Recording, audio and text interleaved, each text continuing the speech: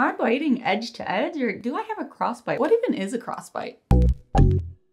Hi, my name is Whitney and I'm a dental hygienist here to talk about the difference between edge-to-edge biting, normal biting, and a crossbite. So lots of people think that an edge-to-edge bite is normal. However, it's not. What you actually want is a slight overbite, not a full-out overbite. I do have a video all about the negative effects of an actual overbite, but you do want your teeth to slightly overlap. That is the healthiest. This is because each of your teeth has a sharp edge or a cusp on the chewing surface. Ideally, you don't want these edges to meet when you're biting down because you can end up wearing right through your teeth. And then finding you need crowns in the future because of the fractured teeth and broken dental work. Enamel is the hardest thing in the human body, but it's not invincible when it's wearing against itself. In addition, there might even be sharp edges where the enamel has worn itself down, or it can develop into small chips and small cracks. You'll probably see a darker yellow color on those surfaces because there is no white enamel left to cover them. Also, those with an edge-to-edge bite routinely experience TMJ disorder symptoms and headaches. Now, a crossbite is when the teeth on the opposing arches, the upper and lower, don't line up properly. Another way teeth aren't lining up properly. Edge to edge is not a proper alignment, and a crossbite is not a proper alignment. Typically with a crossbite, however, you'll see the upper teeth tilted slightly inward and the lower teeth tilted slightly outward. There are two types of crossbites: anterior crossbites, where one of the front teeth overlap in an irregular manner, and it's different from an overbite or an underbite in that it has more to do with the biting relationship of the teeth than it does the jaw anatomy. And posterior crossbites, which involve the back teeth, molars and premolars. Usually it's when the upper molar is tilted inward and hits the middle of the lower molar. Technically, upper molars should always slightly overlap the lower ones. Crossbites can cause you to bite your tongue or cheek frequently. It can also give you an atypical facial profile, difficulty biting or chewing on one side of your mouth, and also tooth enamel wear or dental problems in general. Bottom line, when teeth don't meet together properly, it can have an overall impact on both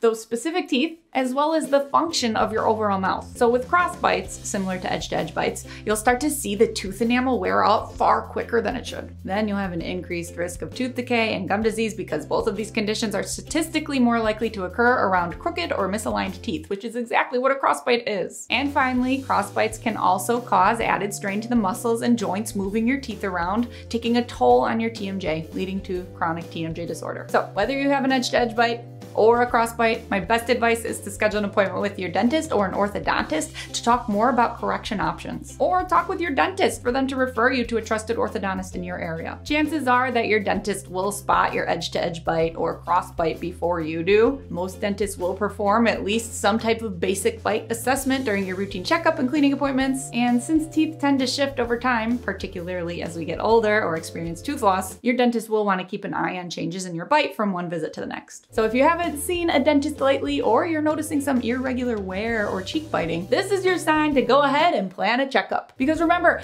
anytime you have bite issues or teeth crowding, it can impact the chances of cavities and gum disease. Your bite is way more than just a cosmetic thing. It's a functional thing and a disease prevention thing. Lots of things. So I hope this video helped you. Please like, subscribe, and turn on your notifications if it did. If you want to learn more about biting patterns, I will link my underbite, overbite, and anterior bite videos in the description box. And if you want even more teeth talk, you can hang out with me on Instagram at Teeth Talk Girl. Peace, love, and teeth.